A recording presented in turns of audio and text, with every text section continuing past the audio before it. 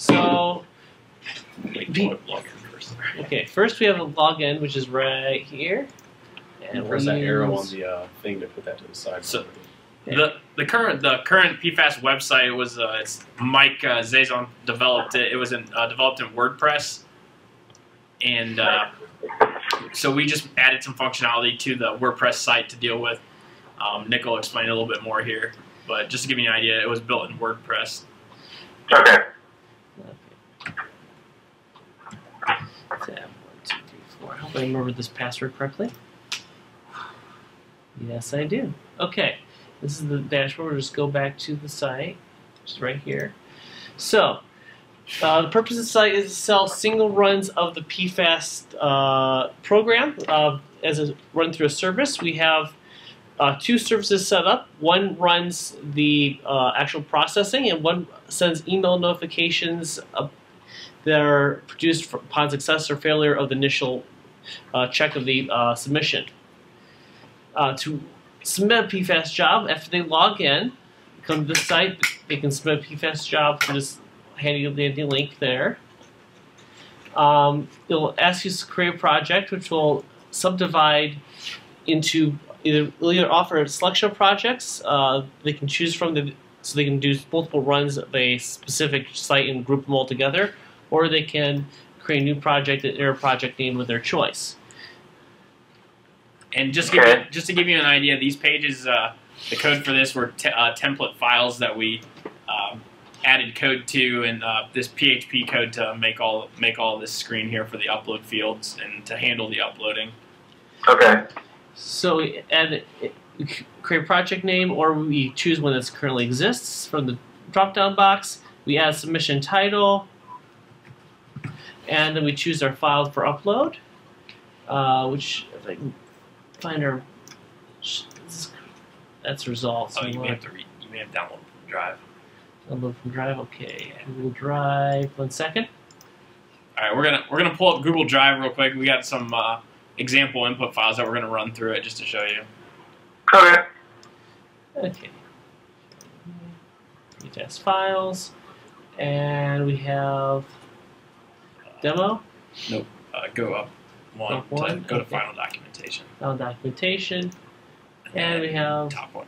Top PFAST demo files. Okay, we have one that's valid and a few samples that are invalid and reduce errors.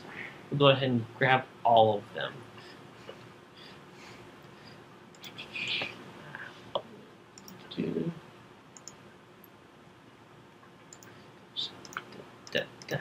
Download.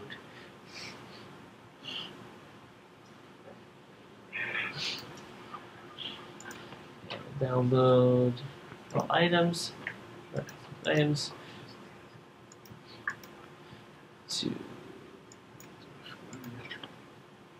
Okay. It's going to be complete. Downloading shortly. If you have questions, don't be afraid to interrupt or whatever. Yes. Okay. It keeps me from sounding awkward. Okay. Well, I can hope. Okay. Man, you set yourself up for that. Oh yes. Okay. Documents export. Here we are with our 5 files. So let's go ahead and extract to networks. And now we have that available. And we're going to close and back to our main site. So choose a file. It's down in the low right. Gosh, that's our download. That open folder is. I already have it open. Oh, it's open. Okay. Yeah. From like before. Okay. There we go. Okay, valid input, and those are 3 worksheets. They need to be named routing part and work center, and they have to be in sequential order, such and such. Okay. Cancel that. Cancel this one, and there you go. Okay, there we go. Okay, and select developers as us with PFAST input. And at that point it is submitted, but is not yet paid for. At that point it is going through and checking the input to make sure that it's valid and that everything's okay before it goes. Right now we have the actual service doing the checking at 30 seconds, and we have the email service at, you said 60 or 75? 60. 60? Okay. Is it possible to RDP to the server, 7. or is that Absolutely. just to see like just the? Can we send you the link? Yes, please. That'd be sweet. Well, that goes on. We can also show you that you can go from there to my PFAST files, which is where the files end up. And when successful, create purchase now link and output. It'll always reduce input files, so you can download files that you submitted to the server. Right now we have have it set at 6-month duration of existence, after which time it's expunged. Alert emails happen. How often? How often do they get alerts when they have their stuff deleted? Oh, there's a 2-week notice and a 2-day notice relative to a 6-month expiration date. So a little harder to show here, but it works. I tested it up.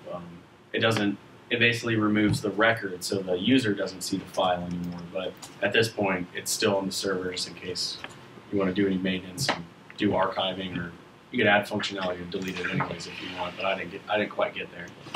And this is an email for success. It's received the file. It gives you a link so you can go to the purchase and download, which you already have open. So that email could probably be made. Those success and fail, they're functional. They have the information, but they could probably be made a little more pretty, I guess. You should have it, Mike. Okay. If you want. Okay. What are you using to send the emails? So you set up. We'll probably walk through the source here sooner or later, but you set up. The services are both in C#. You set up an SMTP object, and then there's like email message object, and you use those two. And right now we have this Capstone Gmail account. You basically use that as the credentials, and then the record has this. Each record has an email that I'm pulling from, and I kind of just arbitrarily put those through, send it to whatever email I'm given, and delete it. So, there isn't. There's probably more checks that could be put in to make sure that the email goes through or this or that. But right now it's been we've been giving it successfully or real emails, and it's been sending successfully. Okay.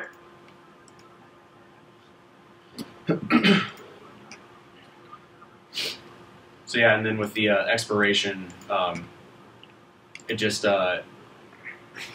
takes the upload date and it just checks the current date versus it, and there's this hard-coded number of days, which would be 2 weeks until 6 months and 2 weeks or 2 days until 6 months.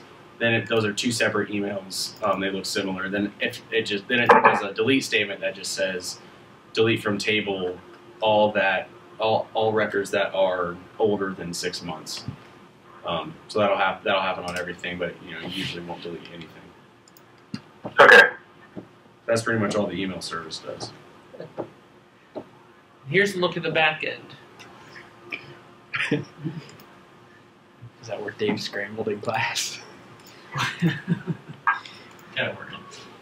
He did. I'll just show you where were we at in the front end. You were purchasing the file. Yeah, we were in the middle of we were up to the single run page where they could select the $50 single run product to put into their cart. Okay.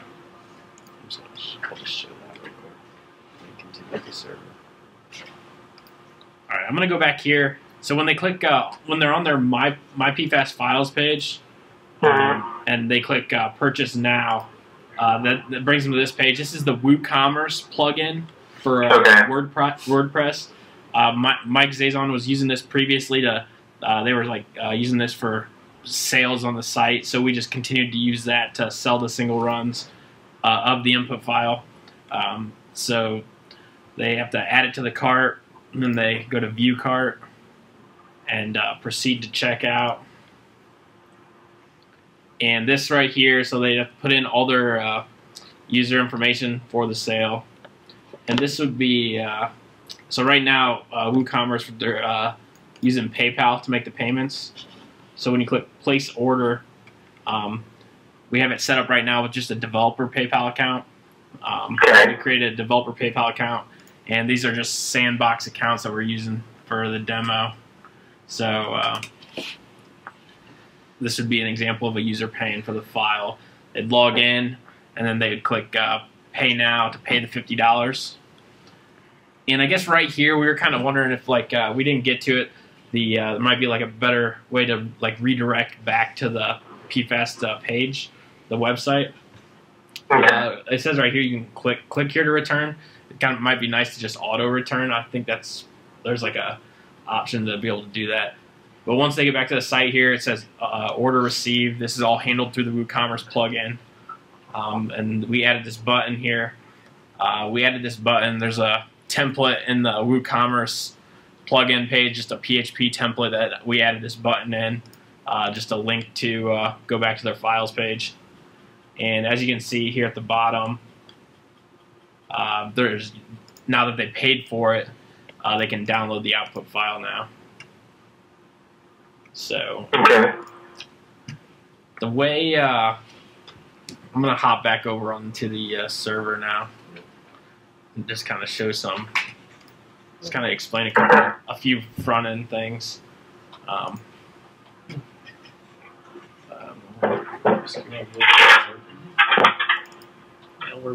So inside WordPress, most of the hooks the big hook that we added that sends the notification that they've paid is in WooCommerce's includes. Yeah. Let me see here. Plugins. It's under plugins, WooCommerce, and then they have a WooCommerce hooks.php file. So within that PHP file, there's you can look at actions that happen, and there's like an order complete action, and basically you're able to gather the order ID. At that point, we were able to create like a user object, see what user belonged to that order, and from there we were able to write to the database if they had paid for the file, and that's how we're handling to notify the website, basically, hey, instead of a purchase now link, show a download now link. Okay. I'm going to go back here for a second just to show you where when users are uploading all of these files inside the WordPress folder. So this is our main web directory. It's our main web directory here. So everything WordPress is in the WordPress folder, but all the files when they're uploaded, when the PHP uploads them, it moves them to this folder, this PFAST user files folder, and it's creating a folder by the username of the person. So we were just logged in as OSU Capstone. So that upload that we just did moved the input file, it uploaded it to the server in this folder. And these are a bunch of previous submissions that we haven't deleted yet. Just so the most recent one, here's the one that we just did. We have every time they submit input, it creates a folder based on the date down to the second. So within that user's folder, just to kind of uniquely identify that run. And then it creates two folders inside, input, output. Inside the input folder, you'll have, this is where PHP moves the Excel file, the input Excel file. And within output, this is where the service, Dave Holmes or Spencer will probably talk about this. They did more on the back end, but this is where the service will end up moving after the command line PFAS code creates the output. This is where it ends up moving it to, is into the user's output folder. And then I'm able to, on the front end, recognizing the database that the output has been created. I'll show you you say the workbench is open? Yes. Right there.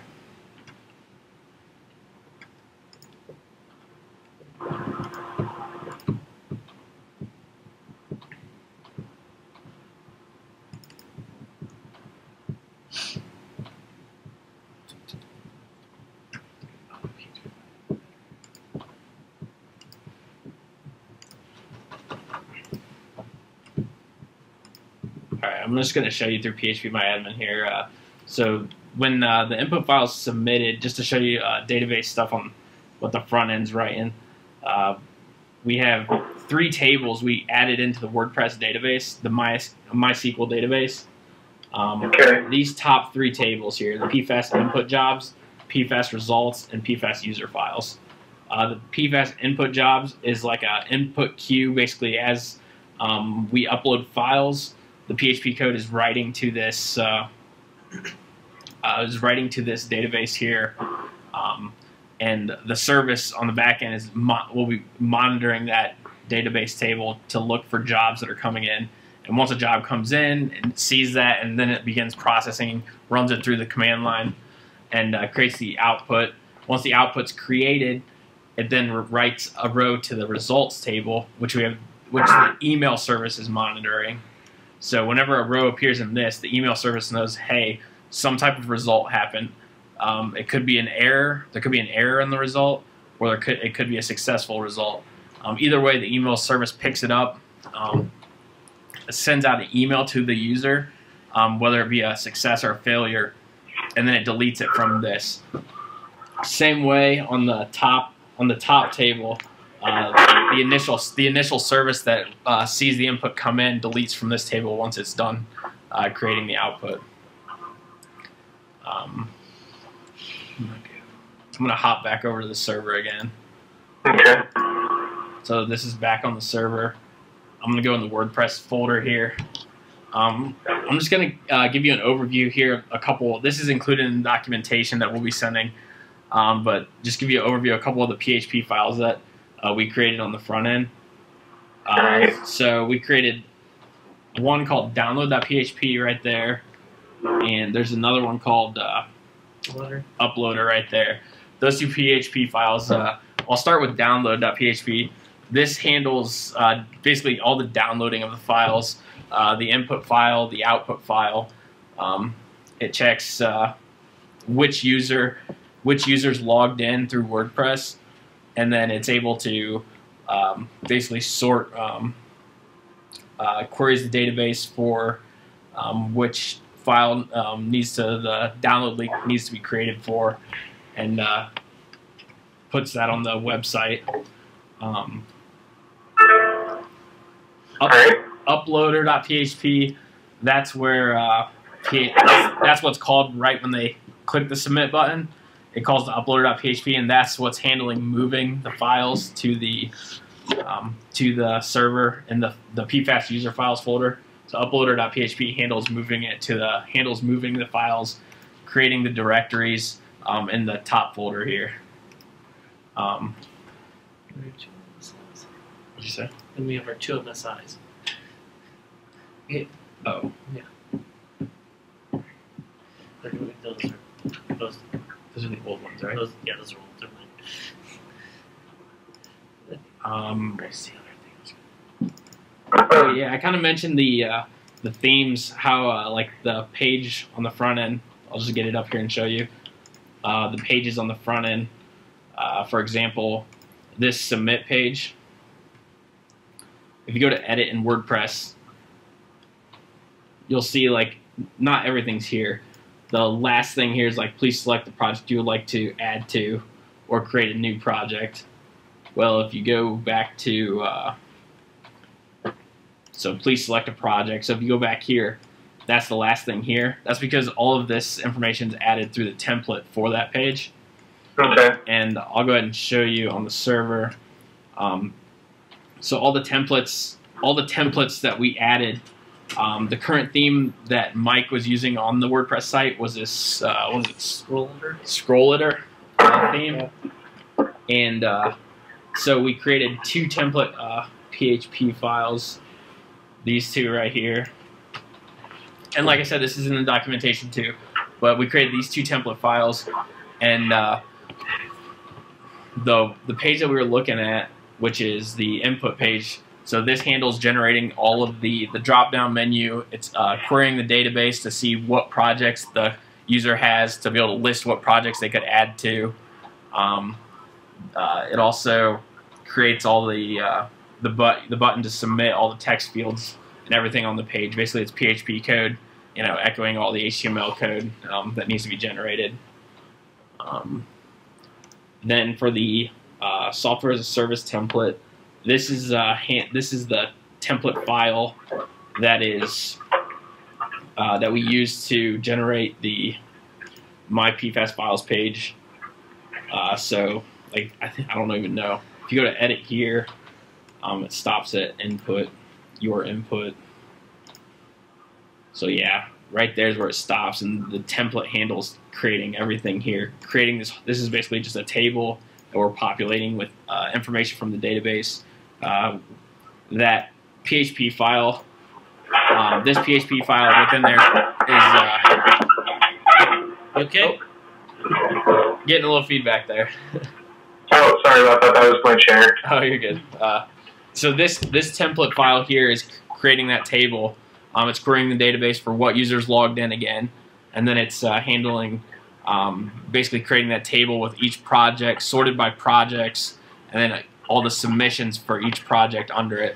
So that's what that template file is doing. And I'll just show you that real quick in WordPress. Are you pretty familiar with WordPress? Have you used it? Yeah. Okay, good. So like the template file right here, this is where you assign, when you're on a page, you assign the template file you want to use. I would say the majority of all the pages on the site use the default template. Well, we were using our custom templates, so those 2 custom templates are located here, and that's where we selected them, and click update, and after you switch the template, that's when it generates everything below here. Okay. And you might even be a little more familiar with that than I am. A lot of the modding WordPress. So If you want to take them through WooCommerce, just plug it quickly. yeah. Okay. So WooCommerce also is available through that page's backend. If you go down to there's 2 tabs for it. One is just going through orders, reports, what have you, and system status. And the other is products, which allows you to modify the product attributes, including, well, most importantly, the price. A few of the old products are available here that are obviously not showing. We have single run, which is set as hidden, but shows up when a person is actually trying to make a purchase. Right now, it's set $50 in stock. So if there was any changes that needed made, like if you wanted to change the title or anything, you would go to this page. These were some of the old ones Mike had on the website, and they were using before. Right now on our dev site, we're not showing any of these products. So just to give you an idea there. Okay. Have you done a lot with WooCommerce, or done stuff with WooCommerce before? I have not. I've just read about it. Okay. Okay. Go ahead and show them the orders page. WooCommerce orders. Yeah. So whenever they create order, it gets an order number, and this explains what they did. It shows that it's paid for, when the order went through. On top of that, we have telephone and email contact information. So in addition to them receiving email through our service, you also have their email in case something does go drastically wrong and you need to get a hold of them. Okay. Reports will probably be more for Dr. Roddy, but reports tab there also has information how the sales are going over a certain amount of time. Keep track of things there. Okay.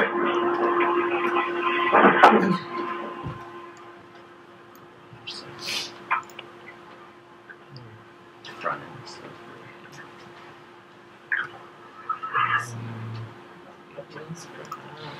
Is there anything else front end? Okay. Let me a couple more things just to verify that. So when we deployed this, Michael, we in the WordPress folder, basically putting those PHP. You have to have those the uploader and the downloader PHP files there, the 2 template files, and the WooCommerce hook PHP file. We made some changes to that, and then if you remember on the order received page, there was a button that, like I said, there was a button that click to go to My PFAS Files.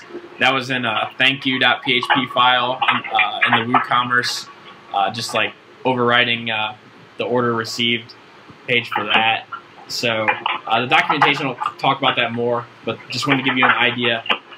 All those files are placed in here. So if you started with a fresh WordPress, if you ever started with a fresh WordPress, like if Mike gave you their current site that didn't have any of this implemented and you had to stick these files in, you would drop those.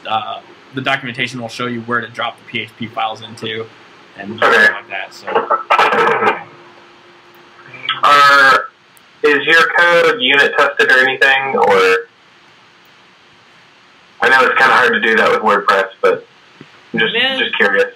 We've managed to test a valve file as well as several of the error files, which currently valve file produces valve output, and we are able to also have the error files produce error message and also send the valve error email to the recipient.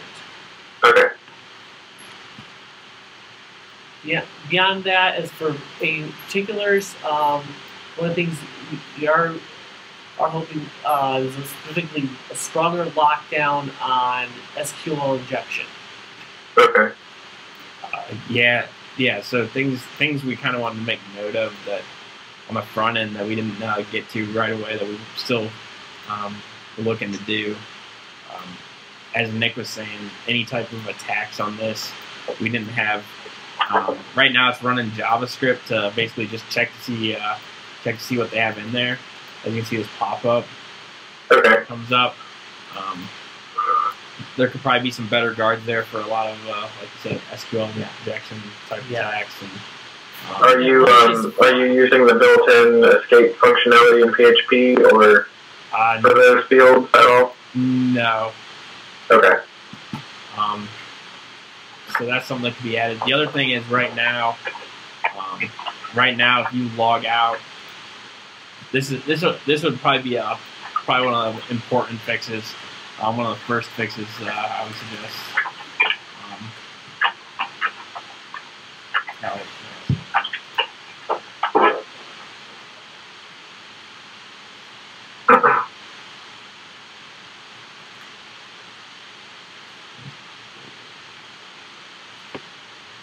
So right now I'm completely logged out.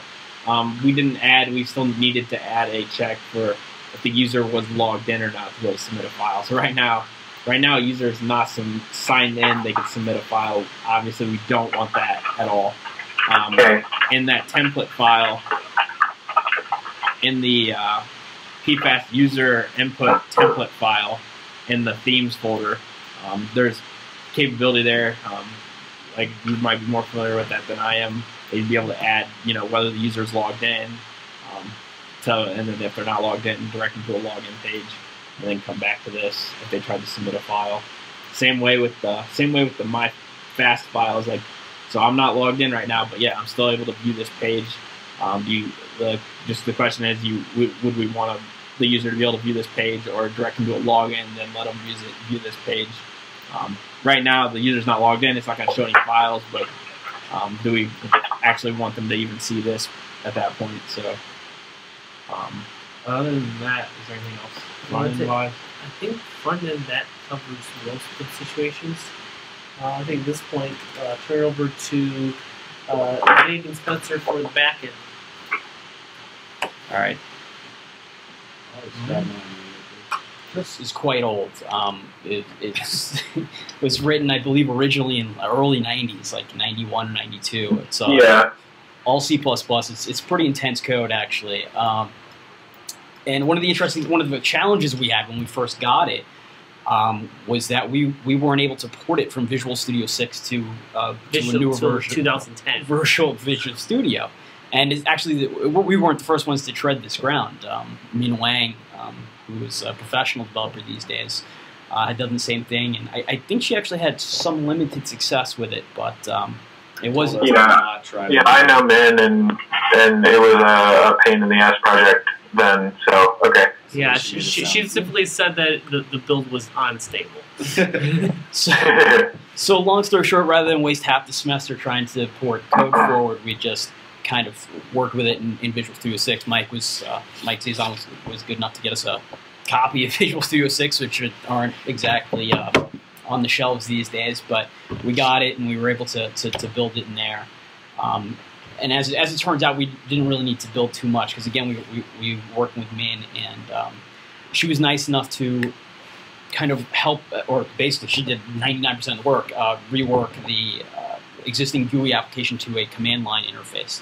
so we were able to shell execute it out of our service. Okay, so it is to a CLI interface point at this moment. It is, yes. Okay. Yeah. Originally, we had wanted to kind of take that source and kind of use like a pinvoke sort of deal. Rebuilding the exe as a DLL and just calling directly into the methods, but we were having a lot of problems with it, and Min was nice enough to rework it as command line, and we just kind of seized that opportunity. So, Okay. I mean, is it the best solution? Probably not, but it's effective for what we're doing right now. I mean, ultimately, yeah, I mean, you'd love to just kind of get away from all of that, but it is what we're doing right now, for better or for worse. Yeah, because it's the command line, it's reliant on the old technologies it was built on. So a lot of the challenges we end up running through this command line. It works. Men's like, it works. It works. We try to run it on our comparable systems. Apparently, we don't know for sure what really causes it, but even if you bring on some of these DLLs that Min had that we didn't seem to have, having newer versions of Visual Studio, some complications arose, and the program basically got about halfway through and then kind of cut out. We got it to, there's kind of an intermediate point where it dumps a bunch of XMLs, and then there's kind of a final point where it puts the result. It got halfway through. So we found that it's working with Excel 2003. It's dependent on that version of Excel or Office, and then Visual Studio 6.0, and that's it. We ran it pretty clean with that stuff. Didn't mess with a lot of other stuff installed. So whether or not you run into complications installing, it seems the newer version of Visual Studio seems what breaks it. Yeah, those are our experience. We tried some tweaking could probably get you there even with it on there, but we didn't have enough time to really do that tweaking. Yeah, it's difficult to find redistributables for Visual Studio 6 that are not, that don't actually get installed when you install Visual Studio 6 itself. So I don't know if there's some sort of we suspect there's some sort of file within that package that's kind of gotten replaced or appended to in the newer versions of Visual Studio that's causing a problem with the original PFAST code. We're not really sure. And Min she's much more familiar with the original source code than we are. She took a decent amount of time to look at it, and she wasn't quite sure what was going on either. So long story short, we just recommend on the actual deployment server to install Visual Studio 6. Again, this is not a great long-term solution. The whole thing needs to be brought forward at some point, but it works if it's just Visual Studio 6, and you have to at least have Office 2003, although you can have later versions of Office. Okay. Did you have a question? No, just looking. I'm looking at Min's report. It's been a while, so I don't remember what. Yeah. Anyway, pretty complex and a lot of stuff that it didn't seem like. She just said, "Don't retry it" to us. So that's something for a longer term project, probably to pull it into the modern era. Okay. What else? We'll in case you don't have it, we have a copy of Min's report that's provided to us. We'll make sure that gets in the documentation as well. Yeah, I've supplied you with the full source code that Min did for us, which is the command line source code, so you can you do whatever you want with that. The only change I made to that was I changed the directories of normally it kind of looks for PFAST output like directly on the C drive. I just kind of moved that within a PFAST directory just so there's not stuff all over the place. That was all I changed. I just changed 2 strings and rebuilt it. Everything else was her. So the majority of the work we did was the stuff all around that, obviously. So we wanted to build a service to handle the movement of the input and output files as storage and the error checking. So that's in the emailing. So that's basically what we did with a shell execute interface to the existing program. I guess one of the unique things about, I guess, kind of shell executing with Microsoft Office, and this again is might be a problem going forward with later versions of Windows. It seems like the service needs to be able to interact with the desktop, for whatever reason, because Microsoft Office is apparently an interactive program. So that's one of the requirements of our services, is that it has to be allowed to interact with the desktop. From what I understand, in later versions of Server 2012 and beyond, Microsoft's making that more and more difficult to do because it's suspect to malicious attacks and things like that. Yeah, so I don't know. I mean, these are the sort of things that need to be looked at going forward long term. We just didn't have the time or really the expertise to kind of go into all that this semester. So I'll just kind of walk you through the code we do. So the main process is what we call PFAST service. It runs as a Windows service. It's a completely C# based service. You can see here on screen, here's the service launcher. This is your standard main method. Launches a new instance of PFAST service and runs it. If we move over to PFAST service itself, you can see the basic idea is that we have a timer running every. Well, it looks like right now I have it set to 10 seconds. You can change it to whatever you like, 30, 60. Found 10 to be sufficient and without putting a heavy load on the system. So every 10 seconds, when this timer elapses, we move into a method where we basically are going to query the. I don't have my SQL up on this server. Where we're going to query the PFAST input jobs table for new jobs that come in from the front end. So the code that was put in on the files that were uploaded on the front end were taken by that PHP and moved into this into the PFAST input jobs table. So you can see here, I tried to put as many notes as I could where we had kind of weird things going on or anything that's not kind of understandable or where I think things could be improved. So as you're going through that, you'll probably see those. Like here, I don't know if I want to get into this right now, but like we were having a problem with closing the Excel application after it was using. We couldn't we were having trouble hitting all the different cases where it needed to be done. Mostly when exceptions happened and things like that. So running out of time, we basically did this hacky thing each time the service runs where it just checks to see if there's any open processes of Excel or PFAST and just shuts them down before trying to do anything again. Okay. So those are the sort of things that could definitely be improved, but they're effective for the moment. So basically, the timer fires off. We pause the timer and we query for jobs. So we come into this job processor. So this job processor basically gets a new database connection. We have a database connection class over here, which is pretty standard stuff. Just connects to the MySQL database. Get your connection string. You initialize, open. There's nothing. Looks like Igor was your instructor. Well, he was for a short amount of time. We are sad to report that he had a brain tumor early in the semester. Oh, that's right. I forgot. Yeah. So we had a Dave Thomas instructor in class from that point on. John Thomas. Okay. Dave Thomas was.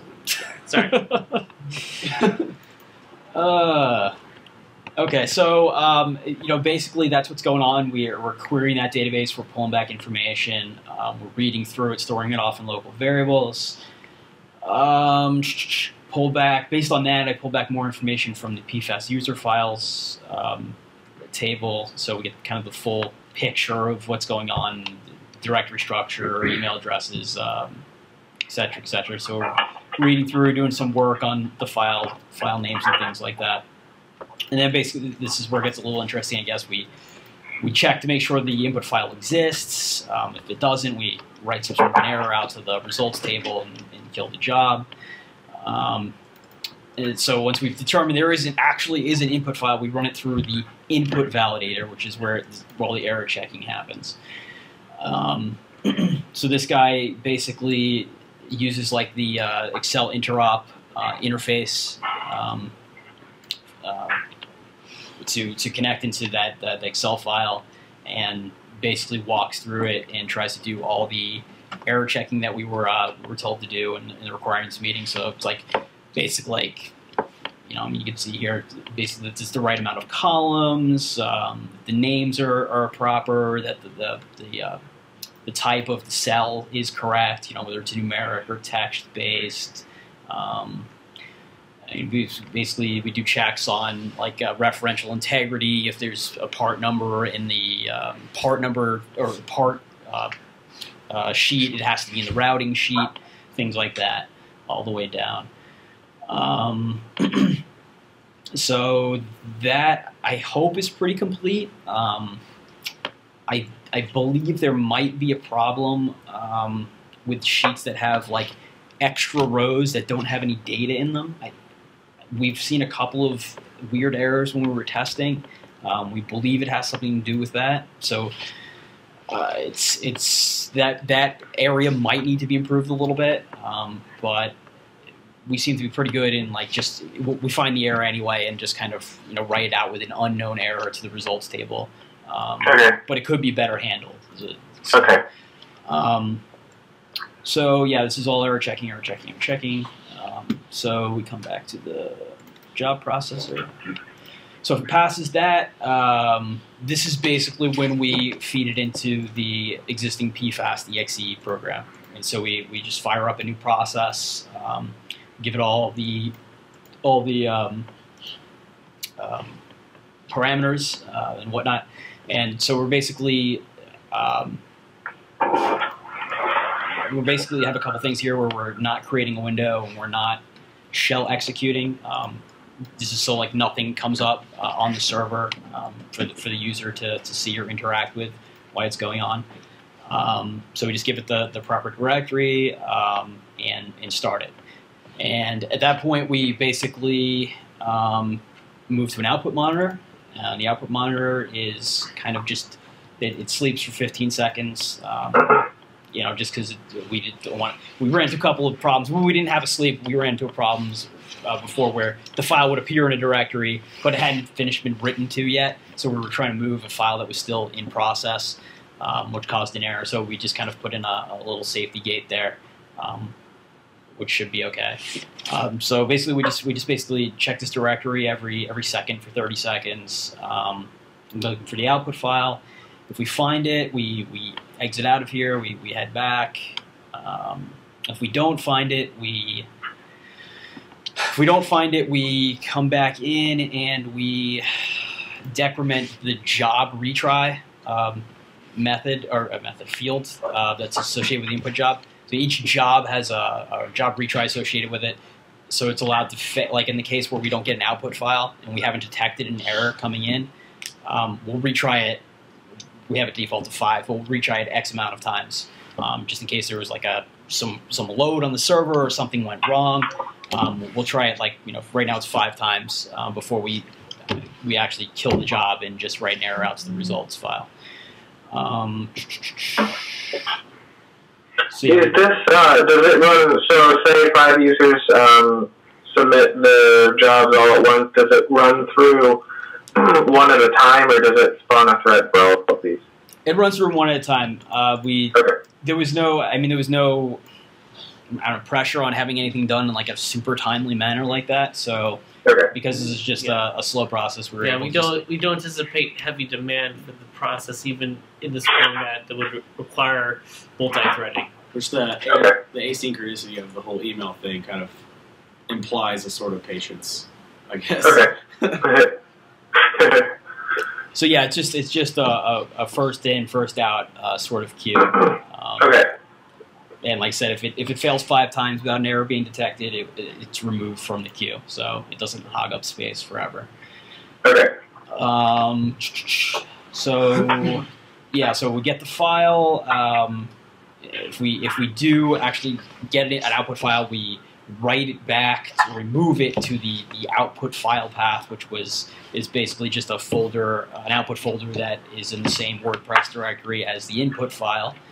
We update the database with that new directory, a new file name, error checking, We failed to locate the file, blah, blah, blah. And I think that's, that's more or less it. I mean, we have a lot of error checking and stuff in here, but that's basically the crux of it. Okay. The log. Is the emailing functionality in this one or in a separate service? They're different services. Obviously, I think you could. I don't know. I think maybe they could have been implemented together, but two different people working on two different services, and it still retained the functionality we needed. We had no problem with them being asynchronous like that, so we just went ahead and did two different installed services. Yeah, I think since the email service is almost a little extraneous to the normal PFAST processing, I think we wanted to leave that separately. So if you wanted to take that out, if you didn't want to email or you wanted to get rid of that, you could easily do that by stopping the service. And it keeps it a little modular, just in case. Yeah. If the email service needs to go down for a bit for repairs, the other one's still running. Yeah, because the important thing, having a files process is more important than so I have to I'll just pull my name from the drive. You want to step through it? Yeah. Yes. I think I'll go ahead and step through the email service now. It'll take me a second. I gotta pull the solution off the drive really quick. While he's doing that, Michael, I'm actually just now emailing you the Dropbox link. It's gonna have, like I said, it's gonna have all of our documentation for the class that we did, all the source code, everything to do with the services. I included the whole WordPress folder. Actually included PHP MyAdmin in there too. But yeah, so when you unzip that, you should be able to kind of see where our everything's laid out. I'm actually firing that away. It's coming to you right now. Okay. Yeah, just shoot me a reply if you download it, and I'll probably be taking it off my Dropbox. So.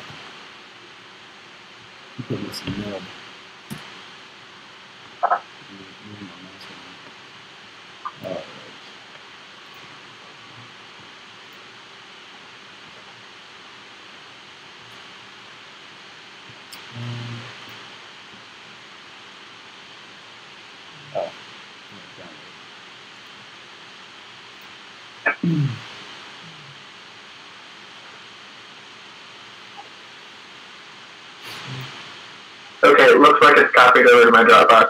All right, thank you. Mm-hmm.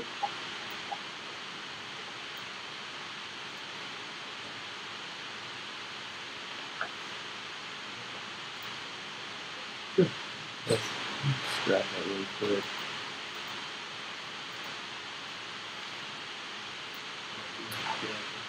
Yeah, that'd be great. Give it on Dropbox. Yeah. Cool. I can copy it right now.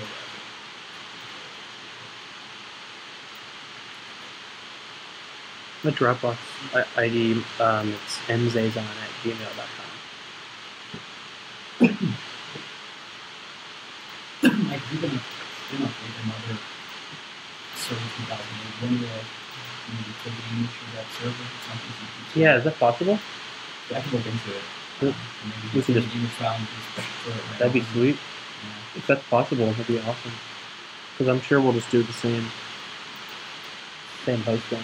Yeah. Are you doing a free trial right now? Yeah. Yeah, for 30 days or Cool. whatever. I wonder how much that'll cost monthly. We'll see.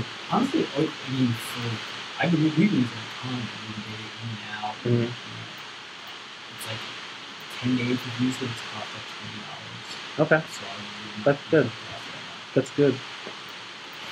I don't know what I'm missing. Yeah. Thank you. All right. So Dave also had a database connect. I took kind of a similar template, most likely, to customize a little bit for my use. I'll kind of go through that first. Because we know the service requires one. Connect parameters had them from before. Limits are on it, or Eagle and all that stuff. Open connection, standard. I have a few kind of like custom where you normally would have just like delete and have to kind of be general. I have the delete expired file records. So, you have your connection. You're going to run through date time for C# and MySQL are not the same. So you have to kind of adapt the format. And then this is that general query where this is the user files. That's just kind of this archive of the files we have.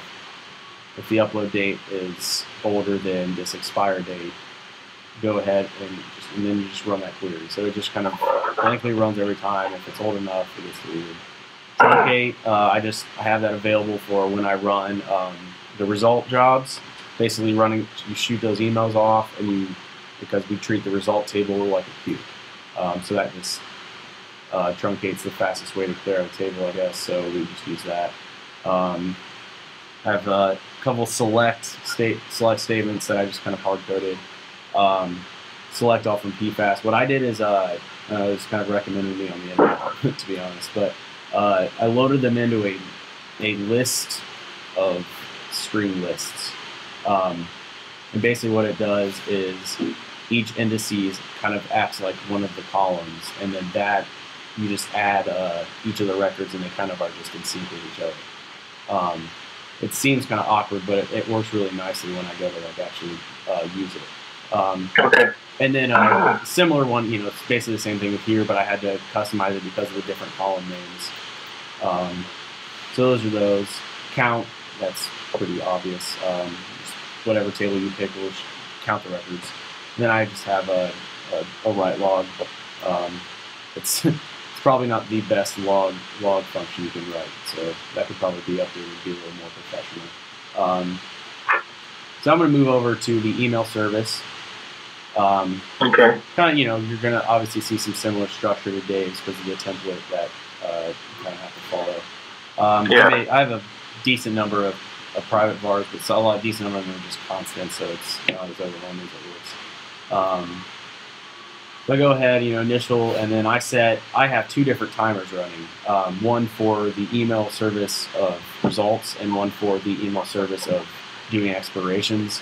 One set, right now, I put it to 75 seconds, and then the other ones, that huge number is essentially, that's 1 day. So Okay. once a day, that will run, and it works for the functionality because I don't do exact days down to decimals. I take them by integer. So then once per day, it matches some integer on the expiration date. Once start, these timers all instantiate and start on stop, on pause, and shut down. That's all standard stuff. So this is the expiration timer elapse. So this is once a day. I go ahead and call. First, I do the count on the user files. It's never going to be 0, but you go ahead and do it anyways. Pause the timer. Get that list ready. Get all those info files into that list, and then I call this expire warning. I'll go down that in just a sec. Write the log. You know, I'm trying to log a decent amount just to kind of keep it obvious. They exist in PFAST log, so it's not a hard to find area. And then delete expired file records, which I'll walk through before. Okay. And then the second one, timer elapse. So that's I left that name. I probably could be a little more descriptive. This is the one that sends the result emails. Do another connection.count, very similar structure. Get the list ready. Pull the result jobs into the list. Send the result email. Write the log. Truncate the table, because what I do is I send all those emails at once, right after another, and then I just clear the table because, well, you'll see in a sec here. Write log. All right, so now I'm going to go through the expiration warning email sending. Initialize account. You'll see that in a second. Here I'll undo this stuff. Basically, here's the SMTP I told you about before. So you got this SMTP object you can instantiate. Then you have to kind of assign, you know, a lot of these these fields for it. So we have this capstone email we were running off of. The port number that smtp.gmail.com apparently needed. Then I went ahead and you have to make a message, and that has some fields. So I had this subject running every time. And then I create a new from a thing. So basically now I'm actually interacting with the list. So I basically, it's kind of doing it for each off a list, but with lists, I guess one way you could do is use this delegate. Delegate. And so basically it's still just a for each. Don't think of it any different. So for each user email, I once again have to parse the MySQL datetime into C# datetime. So that's here, and then I basically check for the 2-week notice. That's kind of why, just to make it readable, I use those constants. So if this difference range is the 2-week notice, this is where I just kind of wrote out the body. I insert the project title, the subtitle, the upload date into the email according to what the record is showing, and the username. Go ahead and just fsmtb.send, you send the message. The same thing with to-day notice. Do the range difference in days. So return an integer equals this constant integer I have for 2-day notice. Same format. So that's for the expire email. And then got basically one more function to run through and I'll be done. Send result email, exact same format you saw before. Go ahead, go through list, user email for each delegate, user email. Add, then I check the is successful for each person. So this is kind of running through each. So that's why I have that count on there. We have them as tiny at 1, which SQL reads as a Boolean. So it's 0 and 1 in the table, but it gets read as false or true. So if is successful is false, I write a failure email out, which you can kind of read here. Then dynamically putting in the username and then this description, which Dave did a really good job putting those together, making them actually be readable and mean something. So the email kind of looks like actually pretty helpful when it ends up getting spit out. And then for true, this one could look better, but it's a pretty vanilla success email with a link. It basically ends up going to be a link to the login screen so they can go purchase their stuff.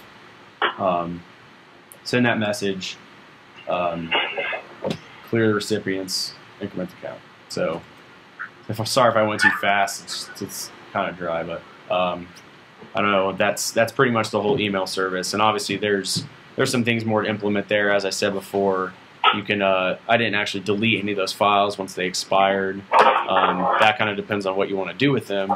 And I think, there's, for this kind of passive service, just sending notifications here and there, it could just be beefed up to have more functionality while still not remaining as essential as running the process itself. Okay. So that's that all makes sense. Yep, so that's all I got. That's what I got for you right now. Okay. That's just the big dump of zip files we gave you. The solution will just be in there, so you should be able to just pull it up, compile it. Visual Studio 2010 is what we use. 2010 for both the email service and the PFAST service? Yeah, Dave and I made sure to use the same version for that, so just so it can be coordinated. Right. Okay, sir. Do you have any questions for us? Okay, so for the project, plan that you guys were originally hoping to do, what all did you not get done? Error checking is a big one. We got a lot of error checking out of the way, but we didn't get a re-meet with Dr. Ronnie and show him those errors, which ones he needed to build on, or if we missed a couple. So definitely hit.